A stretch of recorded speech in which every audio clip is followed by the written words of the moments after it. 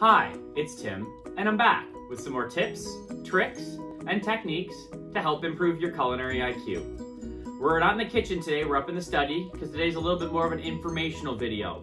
We're going to go over the common household wines that you can find at most liquor stores that are best to cook with, and of course we're going to go over which wines you shouldn't cook with.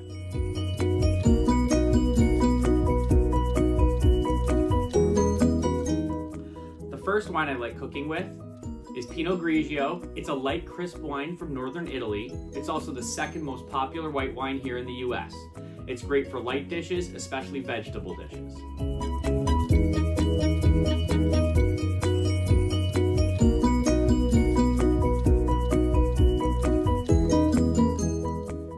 The second wine I like cooking with is Sauvignon Blanc. I prefer the New Zealand Sauvignon Blancs because they're bold and fruity. This is a great wine for seafood.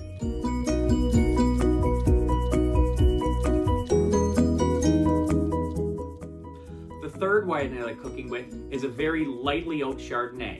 You have to be careful not to get a Chardonnay that's too oaked, because if you do, it can actually turn bitter when you cook it. This is a deep and earthy wine that goes great with chicken and mushrooms.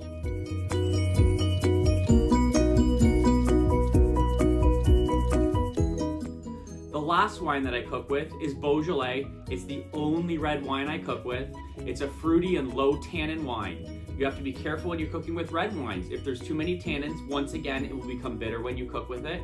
This is a great wine for beef, pork, lamb, anything you use your red wine in. When it comes to cooking with wine, the worst wine you can cook with is cooking wine. It's filled with all sorts of shelf-stabilizing chemicals. It's often got extra sugar and extra salt in it. So if you're not a wine drinker, just go to the liquor store and buy one of these small bottles of wine like this to cook with. They're often party favorites at weddings. Don't be afraid to grab extras.